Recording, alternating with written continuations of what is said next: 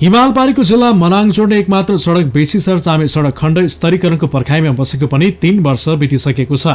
सडक विभागले आर्थिक वर्ष 2051-52 मा बेसीसर चामे सडक निर्माण थाले पनि 10 वर्ष सशस्त्र द्वन्द्वले सडक निर्माणलाई नराम्ररी प्रभाव पार्यो। त्यसबीचमा मुलुकमा विषम परिस्थिति सृजना भएपछि 2057-58 मा तत्कालीन शाही नेपाली सेनालाई सडक निर्माणको जिम्मा लगाइएको थियो।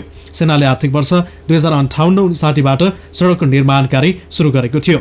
सडक विभागले प्रारम्भिक सर्वे गर्दा 1 अर्ब 37 करोड रुपियाँ लाग्ने अनुमान गरिएकोमा सेनाले त्योभन्दा आधा रकम अर्थात् 76 करोड 66 लाखमा सडकको ट्र्याक खोल्ने काम पूरा गरिदिएको थियो। नेपाली सेनाले सडकको ट्र्याक खोलेपछि 3 वर्ष अघि सडक विभागलाई सडक जिम्मा लगायो। तर त्यस पश्चात भने सडक स्तरीकरणको कार्य कछुवा गतिमा अघि बढेको छ। बेसीसर चामे सडकको स्तरीकरणका लागि छुट्याएको रकम पनि फ्रिज भएपछि पूर्व श्रम तथा रोजगार राज्य मन्त्री टेकबहादुर गुरुङले आफ्नै पहलमा सडकको निरीक्षण पनि गर्नुभएको छ।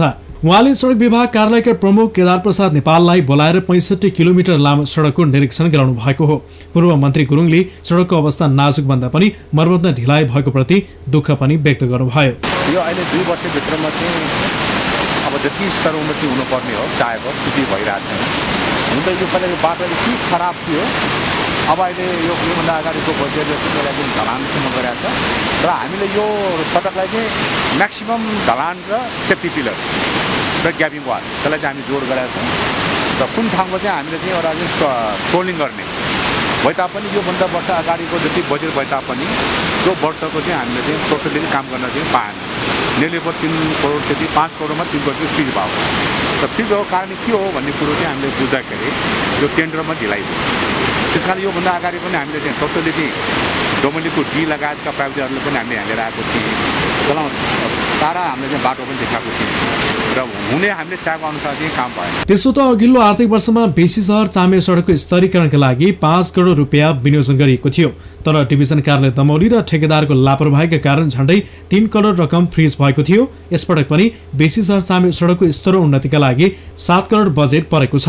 निरीक्षणका क्रममा सडक डिभिजन कार्यालय दमौलीका प्रमुख नेपालले आवश्यक ठाउँमा सडक ढलान गर्ने, नाली बनाउने र 2वटा मोटरेबल पुलको निर्माण गर्ने प्रतिबद्धता जनाउनु भएको छ। उहाँले यो सडकलाई सरकारले उच्च प्राथमिकतामा राखेको पनि बताउनुभयो। मनाङको सदरमुकाम चामे जोड्ने 65 किलोमिटर सडक 2058 सालमा नेपाल सरकारले नेपाली सेनालाई तत्कालीन शाही नेपाली सेनालाई जिम्मा दिएर काम सुरु गरेको हो। अब यसमा वास्तवमा यो सडक मर्स्याङदेखिको किनार साह्रै विकट भौगोलिक रेखाङ्कनबाट ट्र्याक खोलिएको छ। अहिले चामेसम्म साना जीपहरू सञ्चालित छन् र विगत 2 वर्ष अगाडि आर्थिक वर्ष 70-71 देखि नेपाली सेनाबाट सडक विभागले यो बाटो टेकओभर गरेको छ र त्यसमा अहिले सडकको जोमेट्री गाडी चलाउन मिल्ने एउटा ज्यामितिको हिसाबले यो बाटोहरू धेरै ठाउँमा अप्ठ्याराहरू छन्। यसमा क्रस्ट पुल, पुलेसाहरू, कल्भर्टहरू, पुलहरू कुनै पनि प्रायः चाहिँ सबै खोल्साहरूमा खाली नै बनाउनु पर्ने छ। सडकको स्थिति निकै दयनीय भए पनि यातायात व्यवसायीहरूले भने मनाङ सदरमुकाम चामेसम्म दैनिक यातायात सेवा सञ्चालन गरिरहेका छन्। यता ठेकेदारहरूले लो बेडिङमा काम गर्नुपर्ने र सडक विभागले ढिलो गरी टेन्डर दिने भएकोले समयमा काम गर्न नसकेको बताउँदै आएका छन्। बिहारको जिल्लाको मजाले ठेकेदारहरूले काम चाहिँ समयमा काम नगरेर हामी आफैले पनि लिएको।